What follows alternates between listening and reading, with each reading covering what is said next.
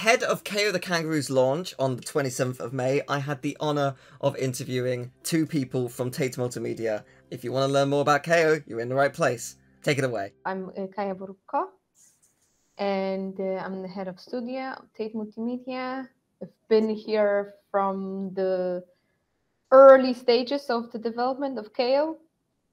And yeah, so I'm responsible for everything, but also a lot of the publishing side of it, because we're self-publishing as well. And Johnny? I'm a head of production at Tate, so I've overseen the development and the release of the game to be sure that we're all on all platforms at the right time for 27th of May, and we're ready to go, basically, and we can support the game post-launch as well, and I'm pretty happy with the results so far. So very happy to see your reactions. Well, yeah, no, I love the game so far. I've nearly finished it. I love it. It's fantastic. It is very cool to see Kao back. But for those who may not know, could you tell me a little bit about Kao the Kangaroo? Yes. So Kao the Kangaroo is a 3D platformer with over 20 years of history. So we started back in 2001, I want to say, with the first Kao. That some people consider quite difficult, but back then it was the kind of an answer, like local answer to what was being played back then, right? And it was a group of friends that wanted to do something on their own, just from their interest in games and what was then happening on the market. And it was actually picked up by big publishers as well. So went on to, well, most known Dreamcast, right? And was pretty well known internationally as well, of course, mostly here in Poland. Then, so which allowed for the franchise to develop further. And the second, so we had the second episode of the original franchise, Kao the Kangaroo Round 2. That was a massive success. Massive, I want to say, well, at least for then. And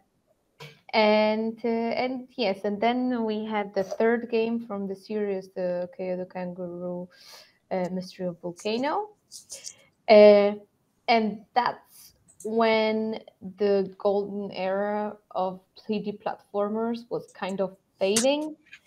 So yeah, so we that third episode of the original trilogy wasn't that well known. It had a little bit of more limited release, so we stopped doing that as a studio. We moved to working on some other titles, also well known, but more like work for hire stuff. And then we moved to working on our own games, but action games. So we developed this whole new franchise, Urban Trial. And thinking about what's next, we ran into some YouTube videos of old Kao games, so classic Kao games. So we started digging deeper, and we realized that there was this movement, #BringKao_back.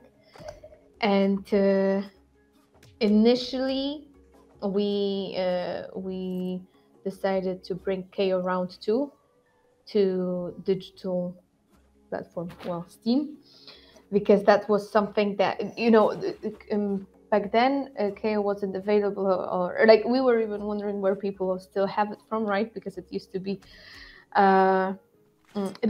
available on many platforms, but nowadays, you know, most people don't own the PlayStation 2 anymore, right? So yeah, we brought it back like this, but then after we've seen the success of that classic game, so to say, on Steam, we saw that there was a potential to do something, to continue with the franchise that we thought was basically over. And we started working on on the new KO. I'm sorry, that was a long story, but it was over 20 years, so you see, it needed to. No.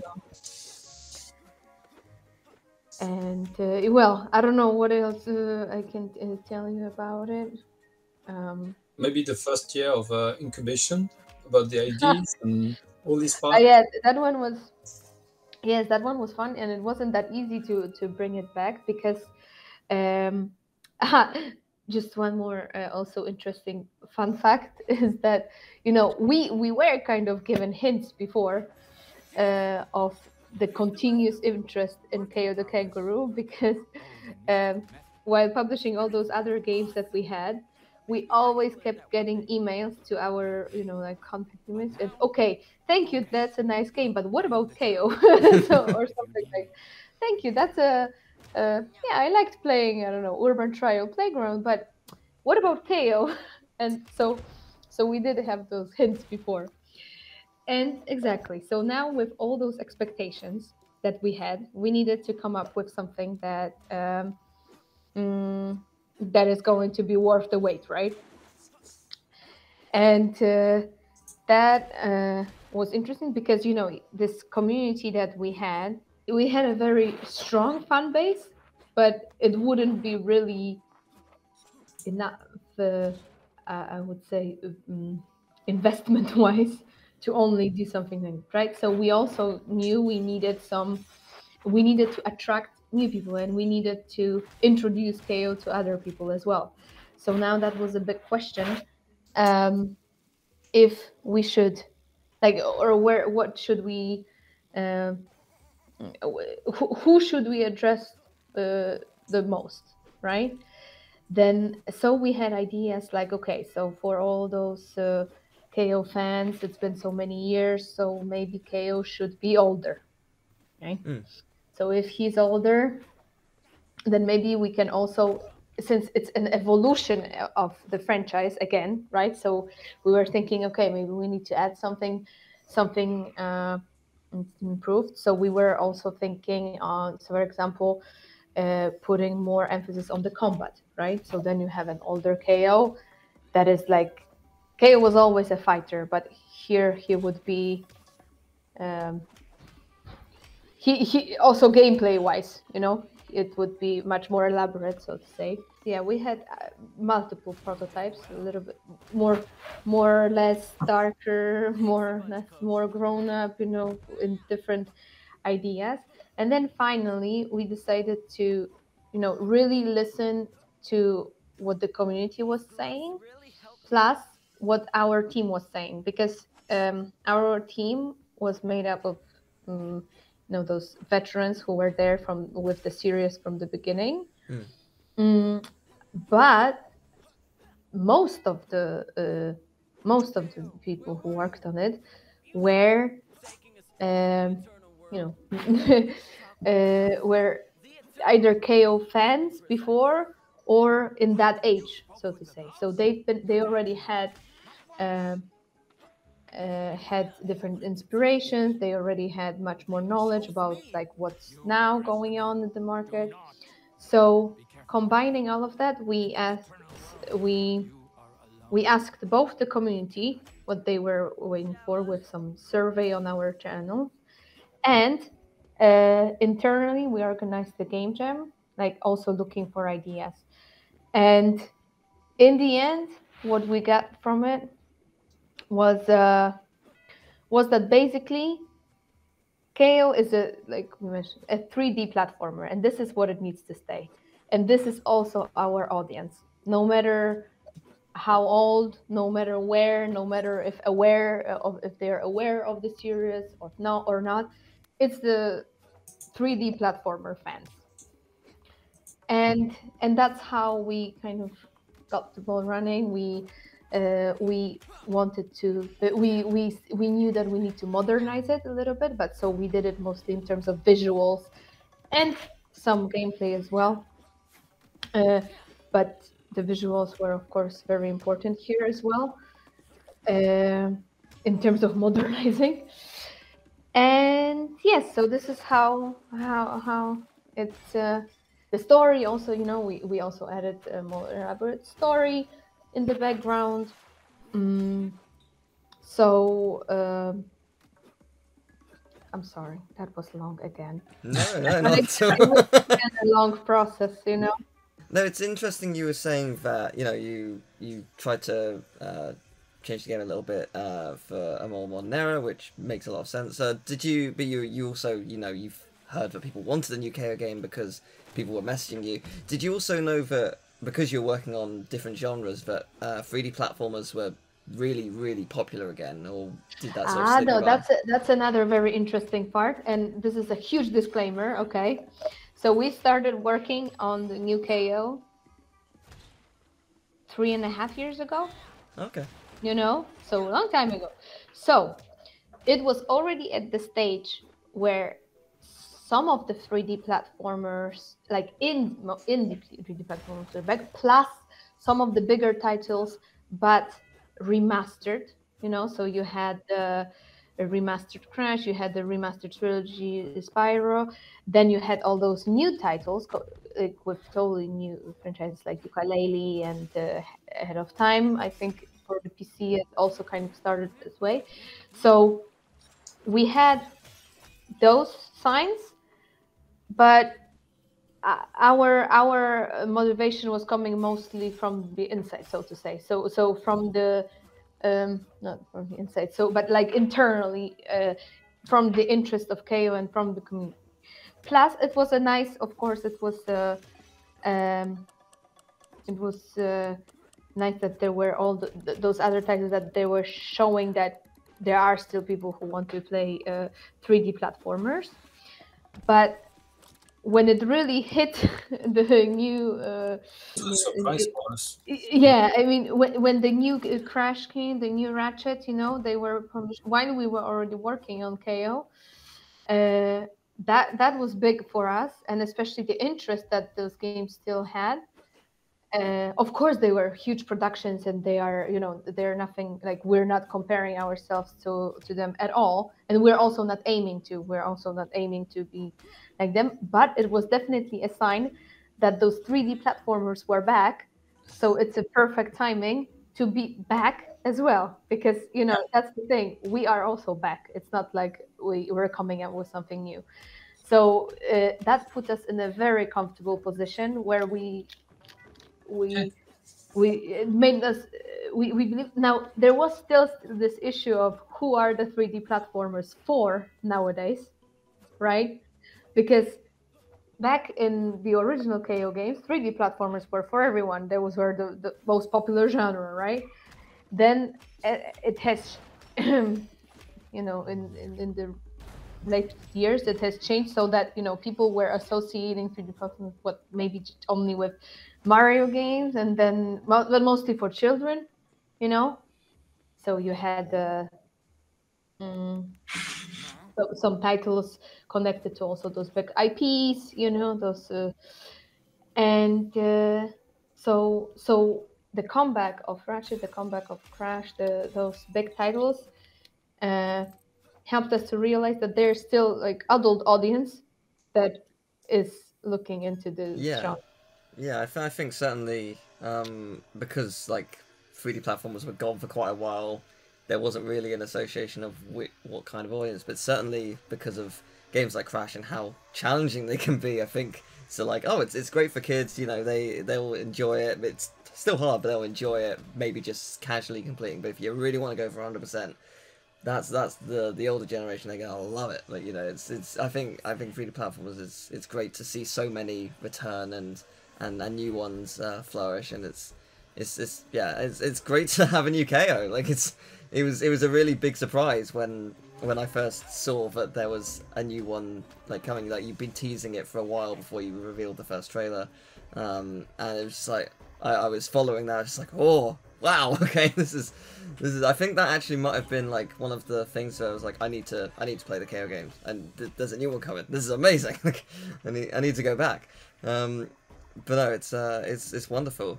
So, talking about the originals, what were your favorite things about the previous KO games?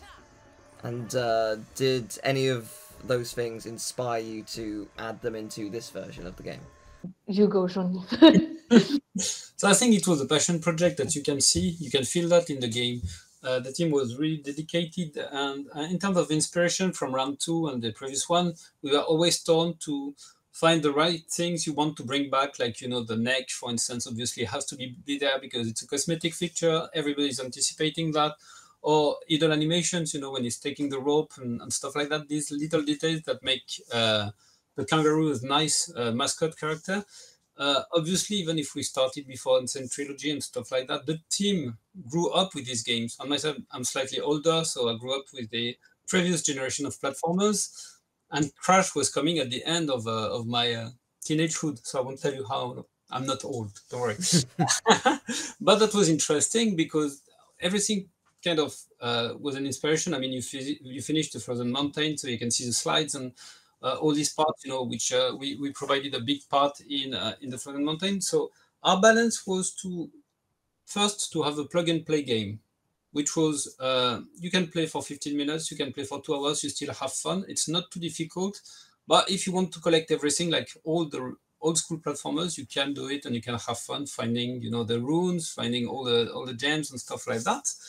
That was for this part. We had the combat, which is always cool and fun. You know, we didn't want to make this too over complicated. And then we had this game designer which came with a great idea of, hey, what do we do with the gloves? Do we go the traditional route of putting some RPG tech trees and stuff, and then you have, you know, fire 1, 2, 3, 4, and we were like, no, let's do it like the platforming way, keep it simple. And he had this idea of maybe we could have some charges and stuff, and then we can play with them, and then so it added a slight puzzle element into the game, which we felt was interesting. Unfortunately, we didn't have time to go because it takes quite a lot of thought in terms of game design to implement this type of ideas. So we don't have, and we don't want to make the game too puzzly enough because it can be a bit boring afterwards. You know what I mean? It's always a matter of balancing.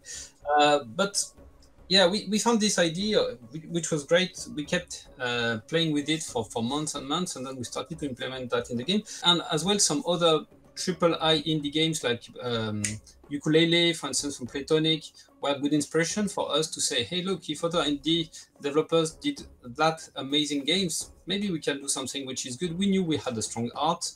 The art team is fantastic. We knew we were going in the right direction in terms of platforming. The most difficult part was, first one was very difficult, second one was too easy.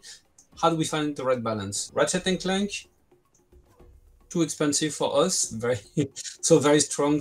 A little bit, just a little. Yeah. Stories, You know? people working on it, insomniac games behind, it's amazing. We don't have the budget. What can we do with our own things to have variations of gameplay? So inspiration from Crash will come, for instance, you know, the chase, when you have the big monkey on his barrel and stuff like that, are strong references from Crash, but also from the old Kao games.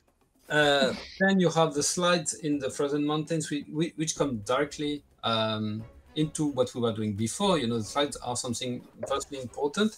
And we had as well, we knew we could not go with 12 hours gameplay, 15 hours gameplay for that type of game because it's a lot of content to produce for a small size team. So we had to cut some parts which were great in round 2. For instance, there was this boat part, you know, where you can, there was some parts we did not have time to make fun enough, or, you know, some other games came in the meantime and then the gameplay changed a bit or evolved, so it was less relevant than before. So we had to do some choices. But for instance, I was a very good example, I was really against putting all these parts where you have the ears, you know, attached to these type of fillets above you, and then you can move. And in fact, it's super fun to play. It's amazing. Yeah, I really like those sections. Great addition. I was like, don't put them all the time because it will cut all the fun. And they were putting them. But you know, at this stage, the result was more white boxes and stuff. So it was more difficult to imagine what would be in the final game. And yeah, I think that they made this good balance of, let's say, vertical gameplay, rhythm, pacing, and references of the old games, and trying to be modern as well in the approach. Yeah, it's interesting because, like you said, like, you know, you didn't include the vehicle levels. I was wondering, was that going to be a consideration at one point, or were there other things? It was a big comparison. We had a pretty advanced prototypes of it, and we had lots of hard discussions, but we wanted as well to, we could not, in terms of budget, go forever. And so you have to make some hard choices. So we preferred to concentrate on some things we could repeat in the game, and they were fun. We could play a bit more with the platforming elements, rotations, and make the platforming a bit more difficult. If we had added this type of gameplay as well, potentially it would have costed far more in terms of time, and the other parts would not have been as polished. So that was a choice we made last year and a half, something like that. And yeah, the idea is really to tell a journey to the player. Each level is built by the team to tell a journey to the player. So you start a level, you know, you have the global story, that's fine, but it's more, okay, if I play a level which is a lava cave, for instance, I know I start with the lava and I finish in a factory. That's pretty cool, you know, you can see the beginning and the end of the level, and you remember that afterwards. So that was our approach to all the levels, basically. Mm. No, that's really cool. And you say you're quite a small team. How many are there of you? In terms of development? Go on, sorry. Yeah, because the size of the team was changing throughout different stages of development, of course. So it was around 25 to 35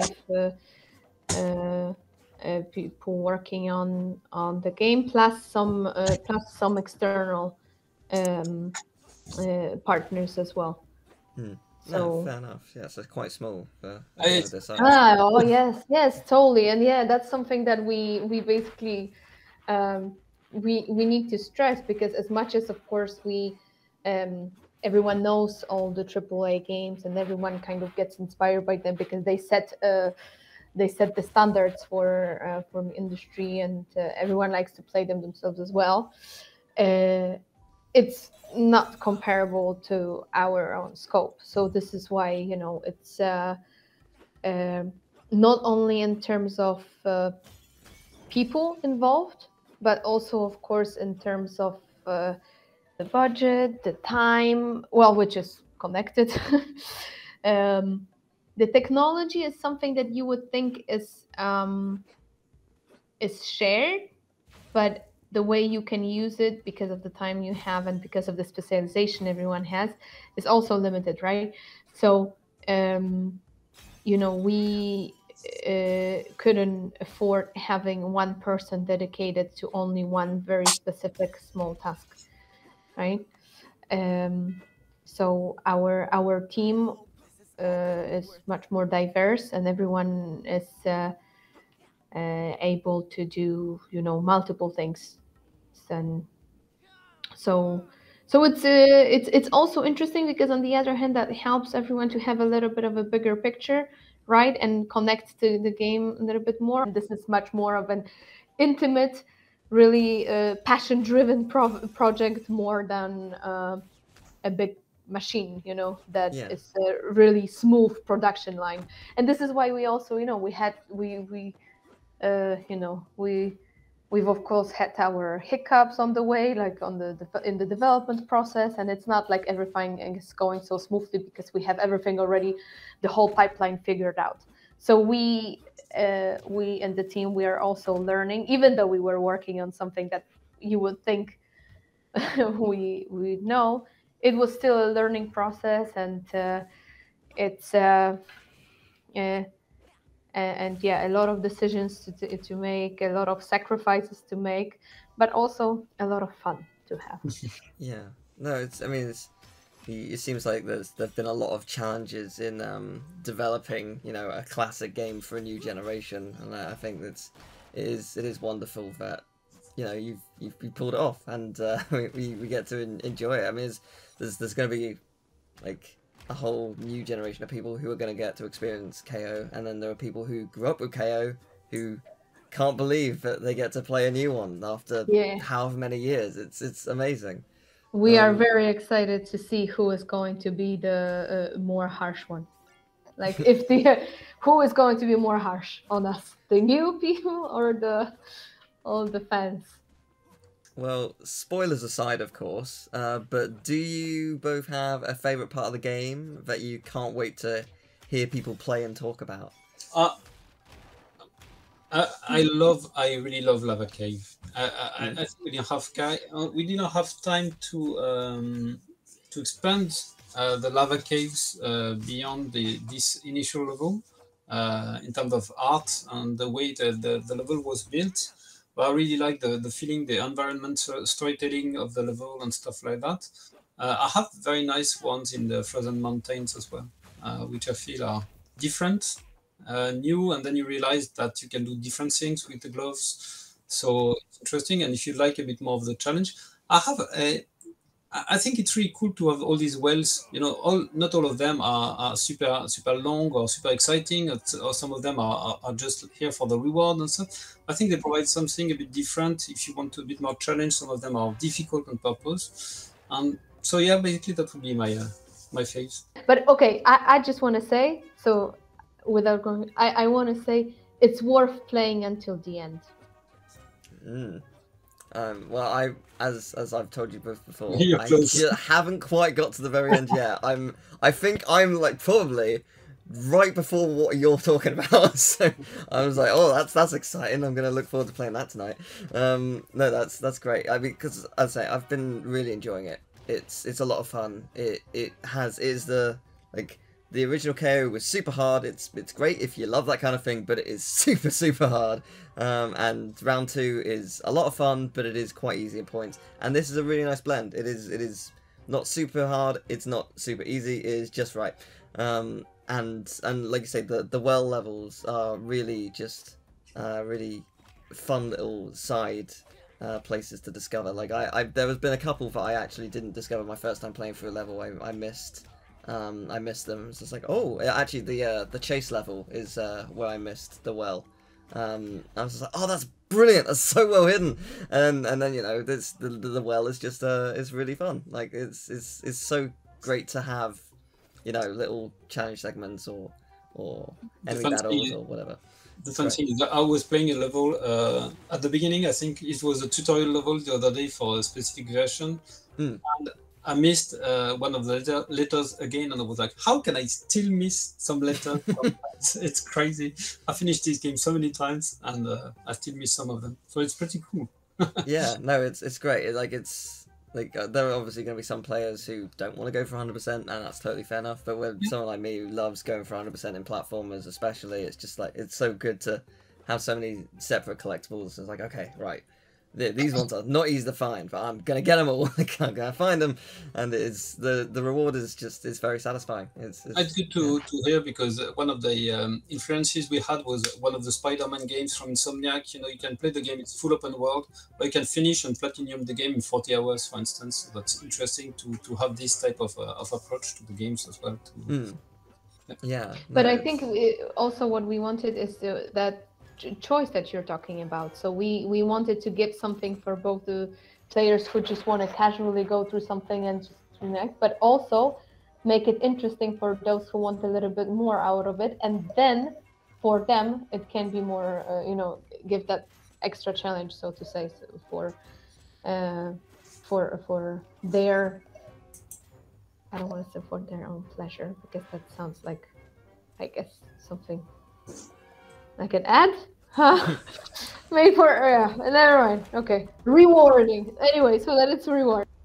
Well, I hope KO is a massive success. And it's, you know, you've clearly been working very hard on it for many years, and it's you know, it's really fun. And you probably can't say, but if it were to be a big success, could we be looking at a sequel, or we plan to support the game and listen to the community first. I think that the first goal is we waited for a lot of time to rebuild the franchise. So we took on board some of the things the community was saying. Now it's to have a successful launch, to see what people love, what people don't like as much, and try to make the best of it. And obviously it will be linked to the success of the game.